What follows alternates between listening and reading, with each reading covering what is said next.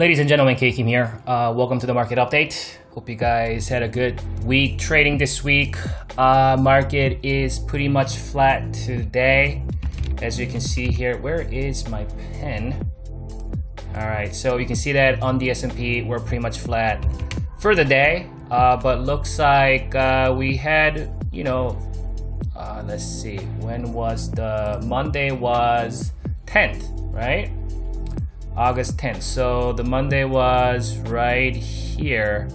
That was Monday right there. So we had a very slight move there.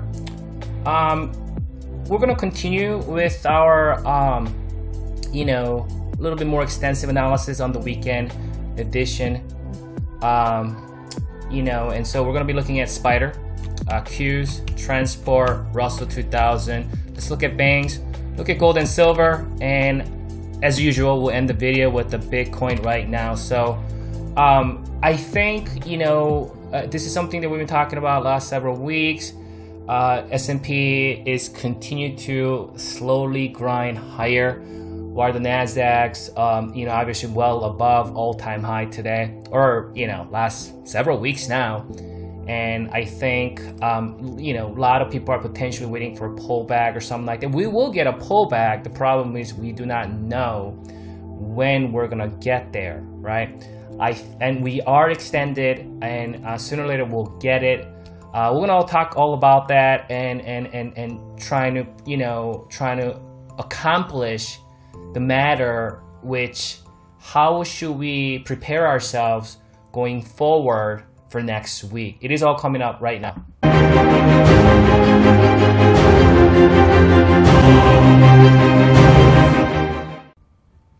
So let's actually go into the 65-minute chart, and let's do a little quick follow-up from what we talked about yesterday. So looks like this was yesterday. That's where it closed yesterday. And we talked about how that my short-term moving average has been acting as support. Looks like today we had a very, very slight gap down, little fluctuation early first hour of this morning. Looked like it did pierce below my short-term moving average. But as you can see, some of those lower wicks there was a short-term support. And then second hour, we pushed higher. We threw a little bit of hangman candle, another hangman.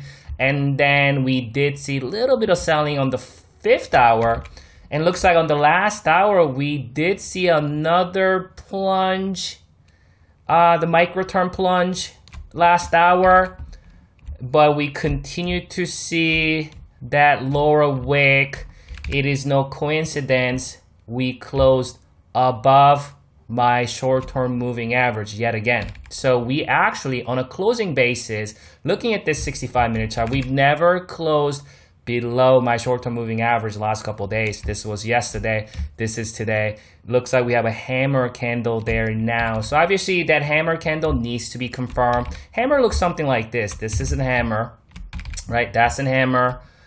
We have hammer here, right? And we got the hammer here. So hammer is most effective if you're also concerned about the short-term candlestick analysis.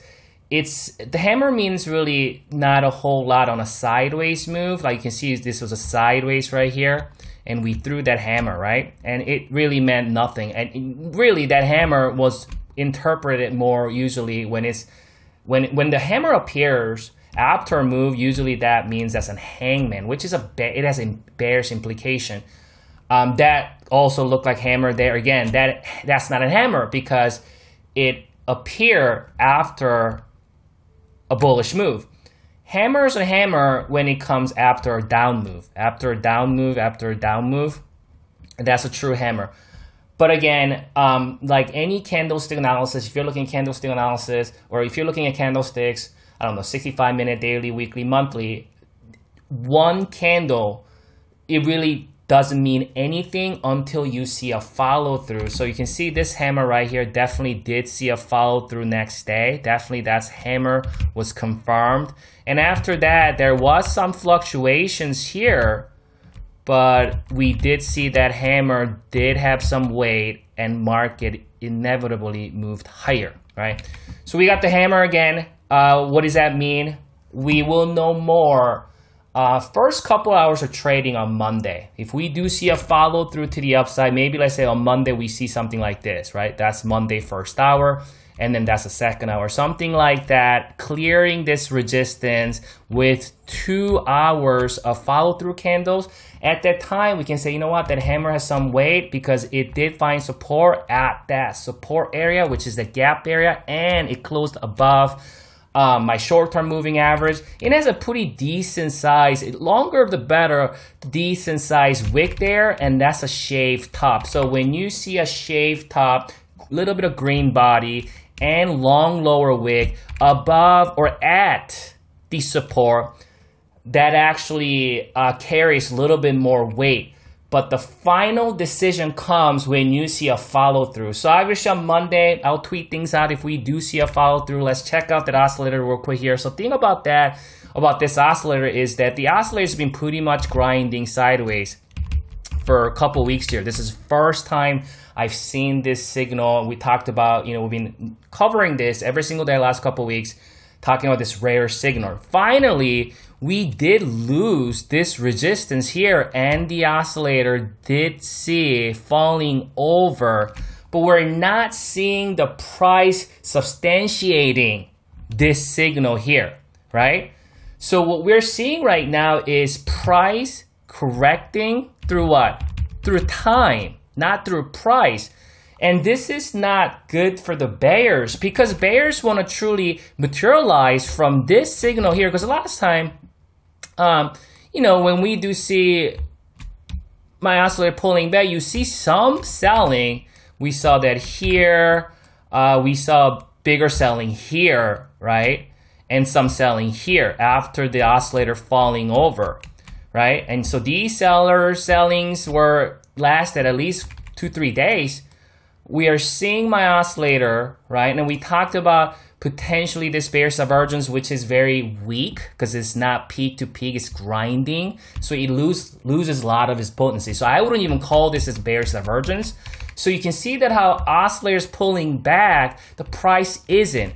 Why this isn't good for the bears is that if this thing starts to curl back up any moment, I'm not sure if it's going to curl up here, it's going to come all the way down. I'm not sure. We'll figure it out. We'll come back. We'll re-examine next week. But let's say if we do see, let's say on Monday, this thing crosses back up like this. That means bulls have plenty of room to move now. You see what I mean? It was at the overbought level. Buyers were tired, but buyers kept moving higher. And then when finally oscillator did roll over, price isn't rolling over because remember we talked about it yesterday. There are too many supports here. We got the gap support, we got the short-term moving average support. Best case scenario for the bears I talked about is gapping it down below this gap. That gap is gonna make things hectic for the bears. So while the oscillator is pulling back, prices isn't. So we have to come back tomorrow or Monday, and I'll tweet things out if I see any kind of development, if I see my oscillator curling back up, or if I see that hammer candle getting confirmed, and we'll have to re-examine on Monday. So let's go back to daily chart here and look at the overall picture. So overall picture, you can see buyers finally fill that little tiny gap that we had back in late February. That means bears no longer have any gaps to work with. All these down gaps, there were many. There were like 8 or 10 of them. All the gaps have been fully filled as of today. We no longer have down gaps anymore. Some of those gaps had to stay open if bears going to utilize any of that selling pressure.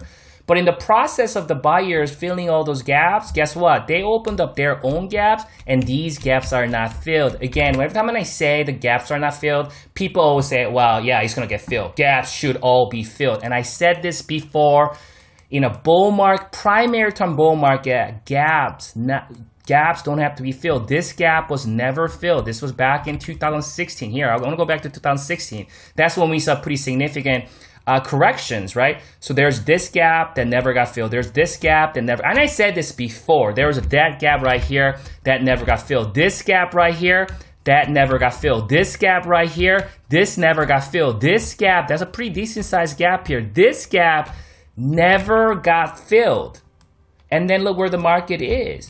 Doesn't mean it has to be filled, right? We can go back down more, and there are many gaps that weren't filled, especially market is in a primary term uptrend, right? You understand what I mean by primary. When I say primary, I mean looking at the daily chart, obviously. When I look at the daily chart, and when I say primary term, I'm talking like 5-10 years. When I say intermediate term trend, I'm talking about this is intermediate term trend. When I say short term trend, I mean this, right? Short term uptrend, short term downtrend, short term uptrend, short term downtrend, short term uptrend, short term downtrend, short term uptrend. Do you make sense? Short term or midterm, midterm.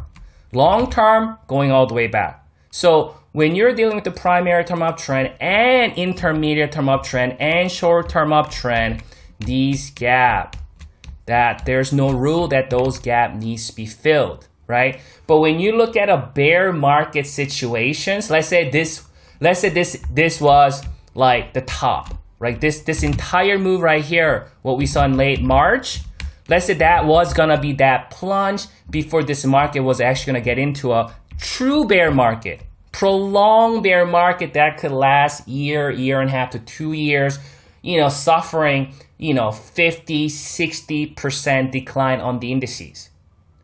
Then at least some of these gaps will stay open. But all the gaps been filled. And I told you guys this before, right? There has never been in a history of stock market where market plunges this much and then go back to all-time high, right? And in the same year, the market come all the way back down to the lows or making new lows or getting into bear market. That sequence or that scenario never happened. If this was going to turn into a bear market, if this was truly a bear market rally, what was going to happen is it would have come up here, somewhere up here, here, somewhere, and then would have started pulling back, creating lower highs, and you would have left some of those down gaps with it. And then you would have kept making other down gaps. But that's not the story, right? That's not the story. What we see right now is market recovering all the losses in about 4 months. S&P is back to all-time high level, filled all the down gaps, and opened up all these up gaps. Trend is strong, right? And when you're in an uptrend, what does market do? What is the definition of an uptrend, right? What is the definition of uptrend? It's a basic technical analysis. It's higher lows and higher highs. What does that mean? It means when we see a pullback, it pulls back to cultivate and establish higher lows. So on the next pullback, it has higher probability to pull back to cultivate and establish higher low instead of thinking you're going to think that this is going to come all the way back down to 220, right?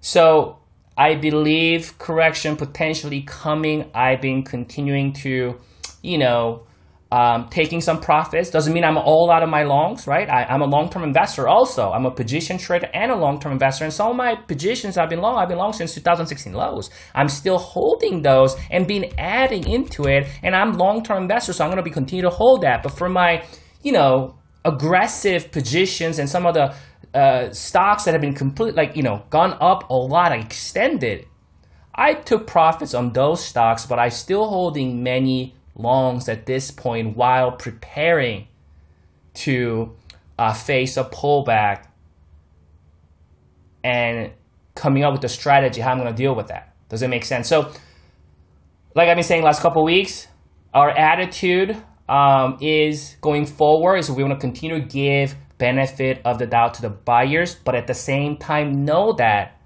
market is extended. So this is not a level you want to be aggressively long, obviously, right? You had your chance. If you didn't have, if you couldn't find the perfect bottom here, you had your cup. You have many chances here.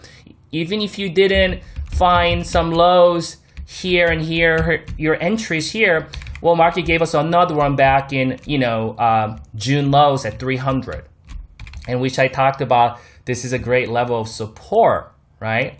We talked about how there's that horizontal pivot. You can go back and check my mid-June weekend video, right? and talked about how my midterm moving average is continued to rise higher, midterm moving average on my daily chart. And he found support here, and he finds support here.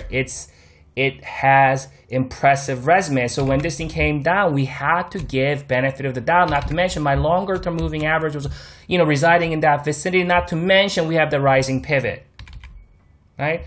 And with all that process, all these gaps were never filled. What does that mean? It means buyers are in control and bears not able to even fill those gaps.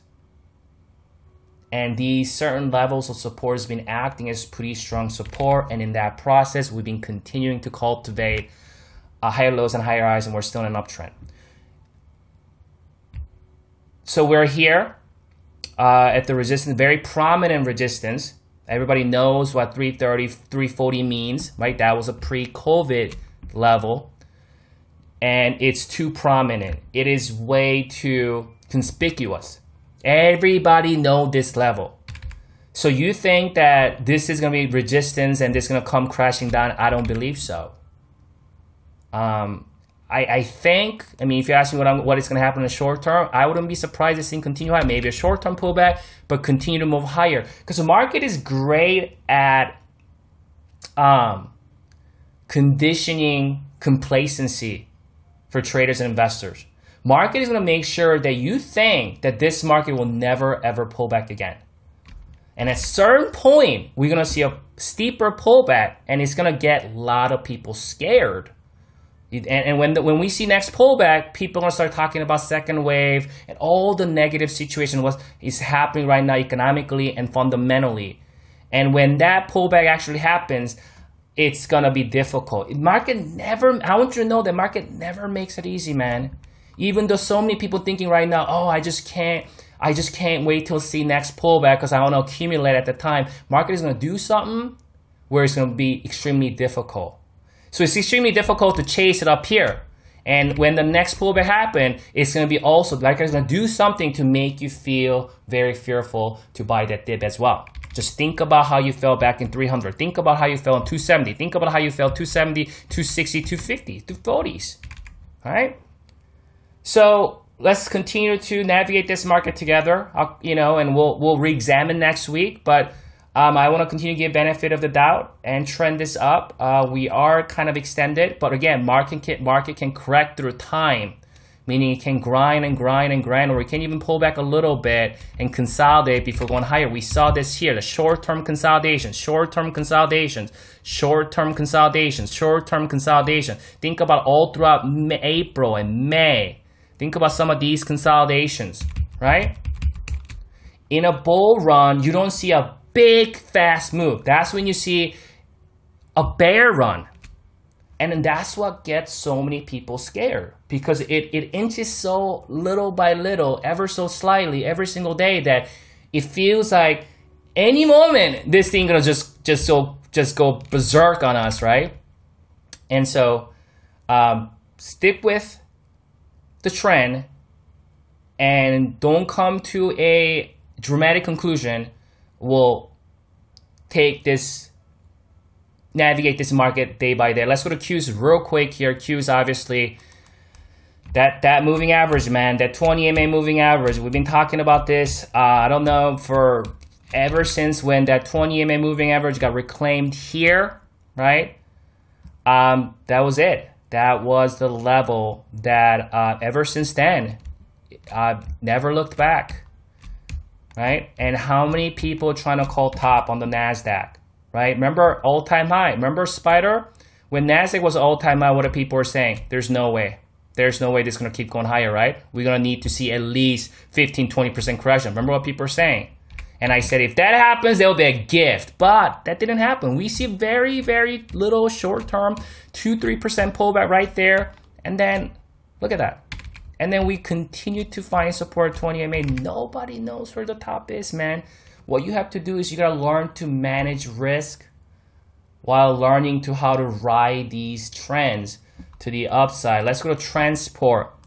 So transport finally got up here. Fill this gap. We got like tiny gap left, but that big gap was filled. Remember how lagging transport was? Transport made from the lows is up 65%. That's the same performance as NASDAQ. NASDAQ did 65% since the March lows. Transport also did 65%. Year-to-date basis, obviously NASDAQ is way up, but just looking at the performance last 4 months, Transport versus NASDAQ, they are sharing same performance. Look, 66, 65, correct? On the NASDAQ since March lows. Look at the Transport. What are Transport doing? 66, 67. Same exact performance in the last 4 months. So it made sense. And this is something that I said back in June and July when NASDAQ was kept going higher without any kind of sizable correction like the Transport did. I talked about why chase, if you're not already in the NASDAQ or NASDAQ stocks, why chase NASDAQ when there are other lagging indices and these sectors and the stocks that you could potentially buy for a move? Because if we look at just last 2 months of performance, that's 26% on the Transport last 2 months, okay? 26% on the Transport and 17%, like 17, 15%.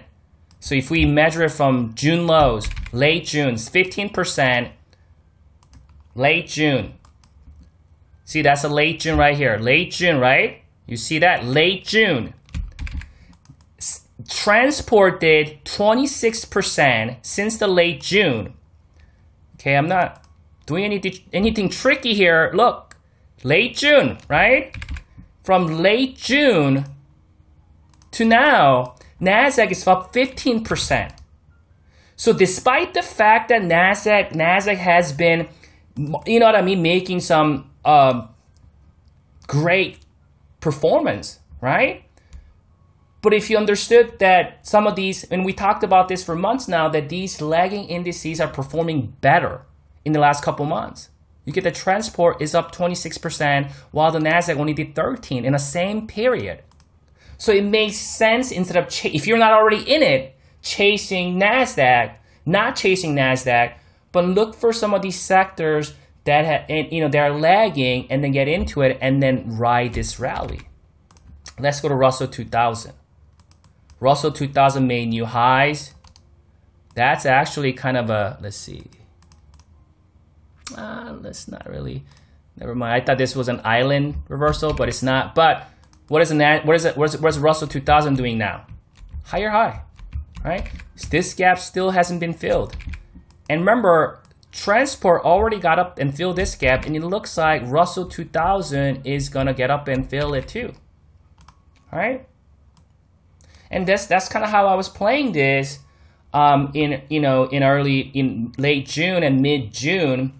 I was accumulating, and I was already long on NASDAQ stocks and some of the NASDAQ QQQ call options and things like that, but I wasn't chasing NASDAQ. What I was doing is I was accumulating Transport and the banks and the small caps as they outperformed the NASDAQ in the last couple months basis, right? Transport outperformed the NASDAQ last couple months, and Russell 2000 also outperformed last couple months,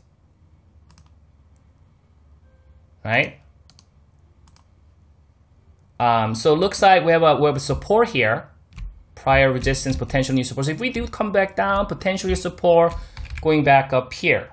And we do have a higher highs and higher lows here. And we want to respect that. We want to respect that. And we talked about this even back in June.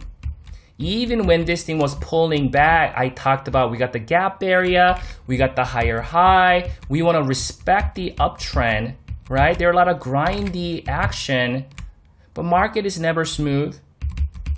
Never makes it easy, right? That's why understanding longer term aspect, the longer term trend of things would help you navigate this market and maximize your trading strategy. Let's go to banks here. So banks are lagging now, right? Banks are lagging. Banks, like Russell 2000 didn't make higher high. Or I mean, Russell 2000 made higher high. Transport is already, got up here somewhere. banks are lagging. So you can see banks here today still down 18%. And you know, we learned about how Warren Buffett, right? Warren Buffett accumulated Bank of America stocks late July. It was in this vicinity. And think about how the way he approaches this market. Why not put his billions and start putting in the market? Why not start buying Square? Why not start adding into Apple shares now? Why not buy Amazon? Why not buy Tesla? Right?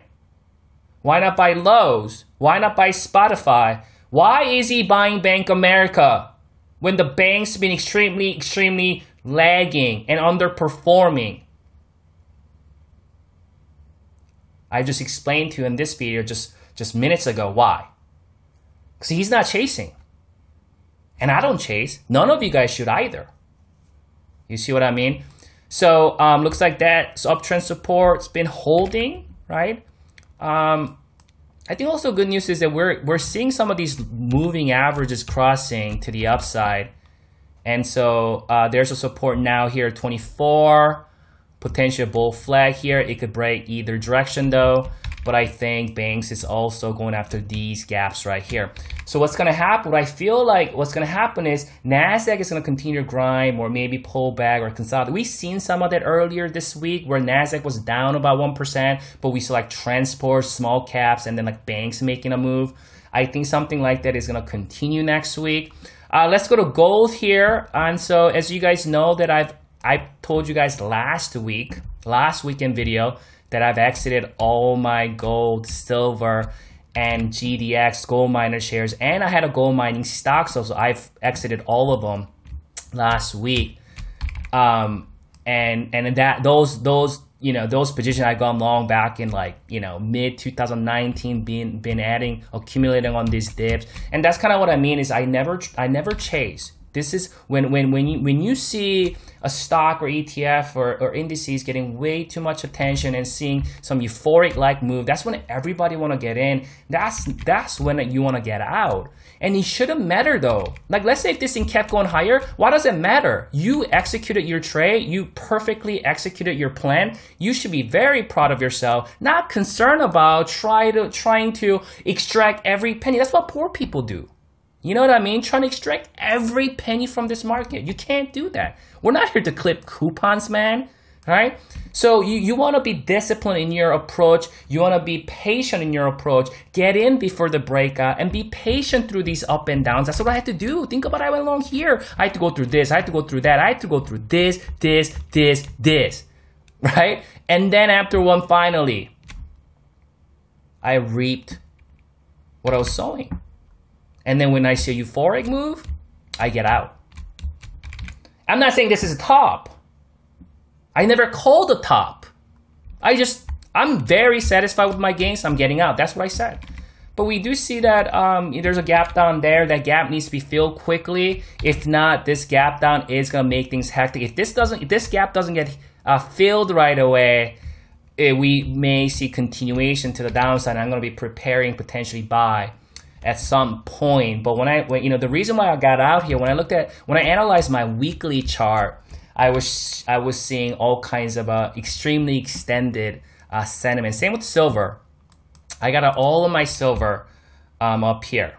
Actually, I got a silver earlier, like right here, 25. I didn't quite got all the way to the top. I did with the gold, but now with silver. Silver, I got out like here, just a couple days before the peak there. But also there's a gap that has not been filled. Here, let's annotate that on gold also. And that's a unusually bigger gap down, because you can see gold usually makes like these gaps, this kind of like, look at these smaller gaps. So that's unusually kind of a bigger gap. Looks like people are taking some profits, which I've done. And again, I was long on silver at these levels, and I even bought here, here, and here. I was accumulating here. Guess what? There was a point where I was making some, not making anything, all my gains were gone, but at the end of the day, it was very satisfying gains after a while, because a lot of it is when you first enter, a lot of it patience, waiting, and when the markets are pulling back, you know what I mean? That gives you a little bit more opportunity to accumulate and you're waiting for a breakout like that, you never ever chase after the breakout, because that's when you're gonna start worrying every single day because you chased it. You chased it. You know, gold started getting I told you about this last week and week before. Gold is getting way too much. Gold and silver are getting way too much attention. We're seeing all kinds of publications coming out where the gold is gonna be, and then everybody's getting all excited because gold is just breaking out, and that's when I like to exit. When everybody gets excited, I want to exit. When nobody wants it, that's when I want to buy. Right? And we all know you want to be greedy when everybody's fearful. You want to be fearful when everybody's greedy. Everybody knows this. Everybody recite this. Everybody quote this. But not a lot of people know how to truly utilize or you know, apply it in real trading situations. So we'll come back tomorrow. I mean, next week. But again, when I was doing my weekly and monthly analysis, my longer term analysis, I came to a conclusion that we're extremely overbought and we're in a euphoric level, and it might see a pullback. And again, I didn't call top because market can correct through time or price, or it could consolidate. Who knows? It could consolidate for days, man, and then move higher, right?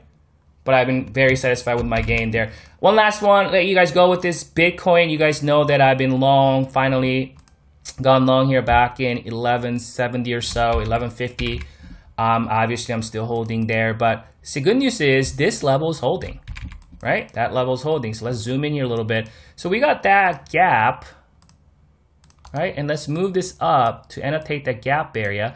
Let's close this box there. So what are we seeing right now? We're seeing the higher high, low, higher low. Is this gonna be that higher low? I don't know. So it might go up and then maybe come down lower before higher low, or we might continue higher. That I do not know. So, but for now, it's a good thing that we found support, prior resistance, potentially it's new support. My 20 EMA short-term moving average there, my mid-term moving average, they're all rising higher. That's a good sign. Benefit of the doubt goes to buyers in the short term and mid-term. And I like the fact that, you know, maybe moving out here, looking at more of an intermediate term. I'll look at this as a more intermediate term here. I'll look at this as a primary term. This is a primary term, but intermediate term, looking at the intermediate term, you can see, I guess, intermediate to primary, I guess. We were in a downtrend, right? And then something shifted. Something shifted when we cultivated for the first time higher high and then this higher low. See, the thing about it is last time we did have a higher high too here. So that's a high, higher high. What we needed to see was higher low and higher high again, but we made lower low. See, that tells us that this was now getting into a falling channel. So I think as long as we stay in this, and you can see this was important, that pivot high, right? That swing high here, and we've actually slightly cleared above it. And that's a subtle higher high there. So we got all the good signals here, right? So I want to continue to be long, and we'll see how it plays out next week, and I'll come back to you guys next weekend. But well, I'll come back to you on Monday, right? I'll let you guys know how this market is behaving on Monday morning. See if that 65-minute chart hammer candle gets confirmed. See if that 65-minute chart oscillators gets crossed up, and see where it's at. Is it an oversold? But you know, all of that. You can follow me at 2K Kim. I've been tweeting things out this week. We'll go from there. Enjoy your weekend and good luck trading next week.